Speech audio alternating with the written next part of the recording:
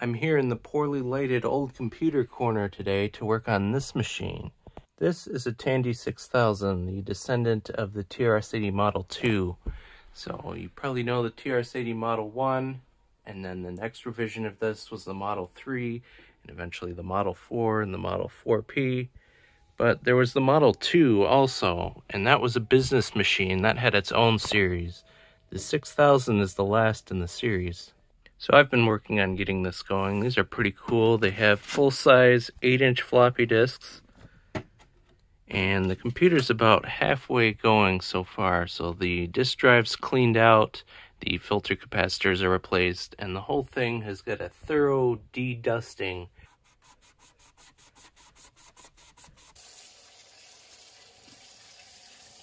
You will notice that the keyboard is missing, and I do have a keyboard, but it's over here and has its own problems. The keyboard could use some cleanup, but it's actually in electrical working order. However, you can't actually type on it because this is a foam and foil keyboard, and the decayed bits of foam are still in there, but they've completely eaten through the foil. Of course, these days you can go online and buy replacement foam and foil pads. Well, what if you want to create your own keyboard? After all, there's still many of these machines out there, but not all of them have the keyboard. This was removable. It could get easily lost. So, on the keyboard we have a microcontroller, an EEPROM, and some supporting chips.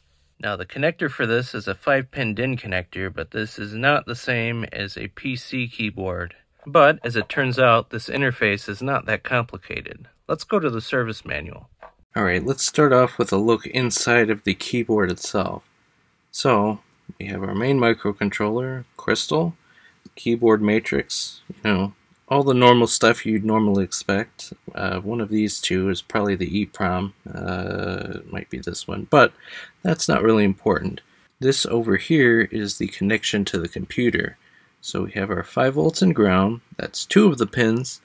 How about the other 3? Well, we have a data pin that goes into the computer. We have a clock pin that goes into the computer, and a busy signal that comes from the computer. So okay, that's a start. The protocol details are not in here, but at least we know our inputs and outputs right here. Let's take a look at what happens inside the computer.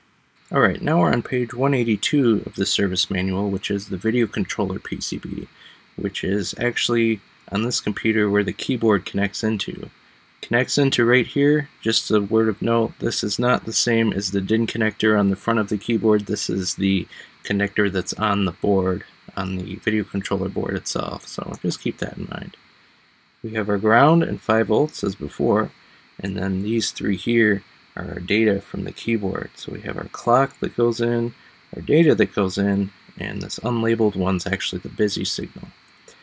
This here is a buffer chip. All we need to know about that is that our busy signal goes out and the data and clock come in. Let's take a look at both of these first. So the clock pin goes down here and into the shift register here, and so does the data pin. It goes over to the shift register. So when our keyboard sends something, it's actually controlling this shift register here, which unserializes the data, it puts it on these lines, and then when we want the computer to read it, we can just read this buffer chip here. Same as you would read any piece of data on an 8-bit system like this. How about the busy signal? That actually comes from the output of this D-type flip-flop here. Well, where else does it go? It actually goes all the way over here, up here, and into this buffer chip. And you'll notice it's labeled keyboard interrupt. So this probably goes to some interrupt pin on the CPU so that we can tell the system that the keyboard has data waiting to be picked up. Now, when we actually do want to read the keyboard, we read off of this FC read line here, which controls this buffer. But it also controls this set pin here on the D-type flip-flop. So we know how to set this, we know how to, what the output of it is, but how do we clear it?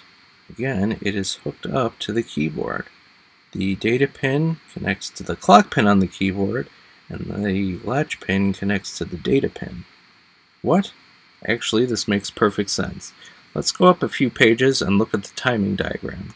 So this here is actually what the keyboard is sending to the computer. It listens to the busy line, and when it's high, it knows that the keyboard can send data. The clock line looks about how you'd expect. But the data pin, that's a bit weird, isn't it? Well, it has to do with that D-type flip-flop. Remember that the busy signal is set by that D-type, and it is latched on the rising edge of the data. Now, not all of these are necessarily rising. I mean, they could be like that, it could be like that, but on every rising edge, you'll notice that what actually gets latched is the clock pin, which is always high. So, during this whole phase, no matter what the data does, the busy signal will stay high. It's only right here at the end, this end of data pulse, well, now the clock is low. So the busy signal will now go low. And this triggers the interrupt to read the data that's in the shift register, and then the busy signal can go high again when it clears the interrupt, and then we can send in our next bit of data. So this is a pretty clever way to do it with only 3 pins. And again, it's all controlled by the keyboard. Even the busy signal, that's controlled by this end of data pulse from the data on the keyboard, which is good. That means we can go as fast or slow as we want, and it will probably still work. So it should be easy enough to bit bang out on a microcontroller. In fact, this short snippet of code right here is all that's needed to send keyboard data into the computer. At the beginning, we just make sure that the busy pin is high, and then we send in the data, and then at the end we send that end of data pulse to set the busy signal.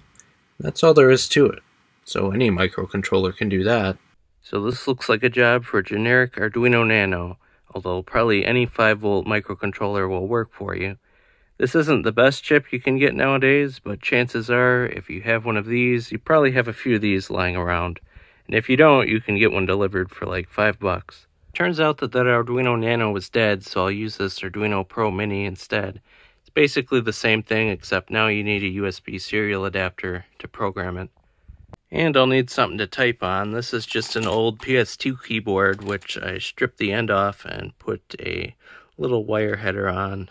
All you do with this is connect it directly to some of the Arduino pins. There's a power ground, a data, and an interrupt pin for PS2. Now, if you don't have a PS2 keyboard, you might be able to use a USB keyboard. Some of those had PS2 backwards compatibility if you just use the USB data pins as the PS2 data pins. For the record, I tried a couple of my USB keyboards and none of them worked. So, I mean, I already have this one. I also made a short breakout cable for this 5-pin DIN connector, although you could probably get by with just stuffing some wires into the port on the front of the machine. For the record, here's what that pinout looks like. You have your 5 volts, your ground, and then the data, clock, and busy signals from earlier.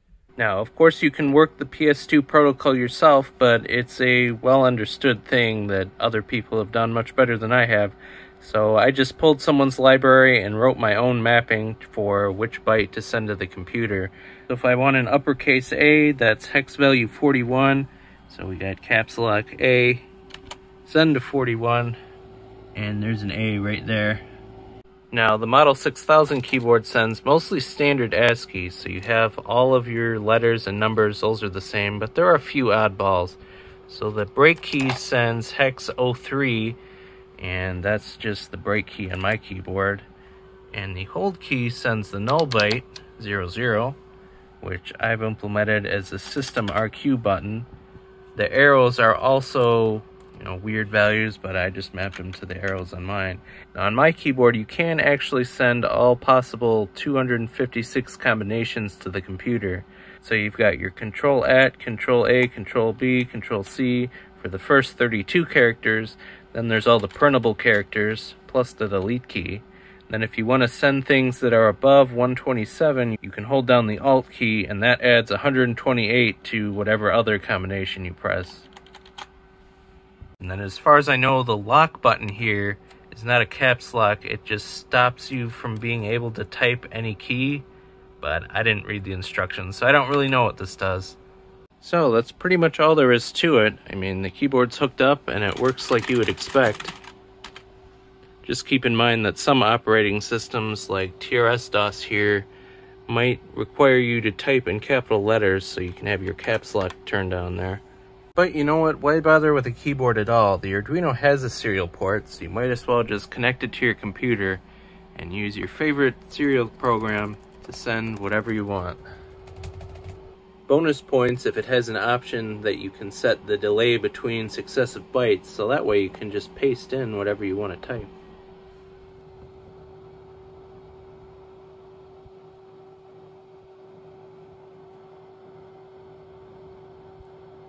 Also, I figured I'd share my adapter for converting the 50-pin 8-inch drive cable to a 34-pin floppy cable, so I can use a Gotek in place of a real 8-inch drive and disk. It's not complicated. All you take is certain pins from the 50-pin side and bring them through to different pins on the 34-pin side.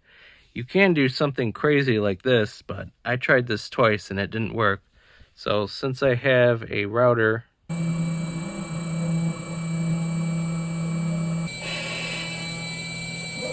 I just decided to route out my own boards. Now this might be somewhat Gotek specific. One of the tricks with the 8-inch drive is that it wants both a drive ready and a disk change signal, which on the Gotek you can define pin 2 and 34 to either one of those signals, and that's reflected in this breakout. So I'm not sure if this will work with real floppy drives, but I'll share it anyway. Link in the description. And as for this weird connector, it's just something I happen to have on hand. It goes to the internal floppy cable on the Tandy 6000, which, by the way, the internal floppy cable is different than what you get on the floppy port at the back of the machine. Some of the signals that are broken out here are not broken out there, and vice versa, so just be aware of that. I guess I should mention that I did get some 8-inch discs to use with this machine. Look at that. Worldwide sponsor, 1988. You're probably not going to find too many new old stock discs. All the ones that are out there seem to have stuff already written on them. They were already used, which can be interesting because there's probably, the data's probably still on here, right? So we got Never Too Rich, Power Shift, 18 Ways to Beat a Headache. The label fell off this one, but it said Goof-Proof Microwave. You know that's got to be a good one. So I'm definitely going to get my grease weasel out and try to read some of these before I use them. Alright, well, that's all for now.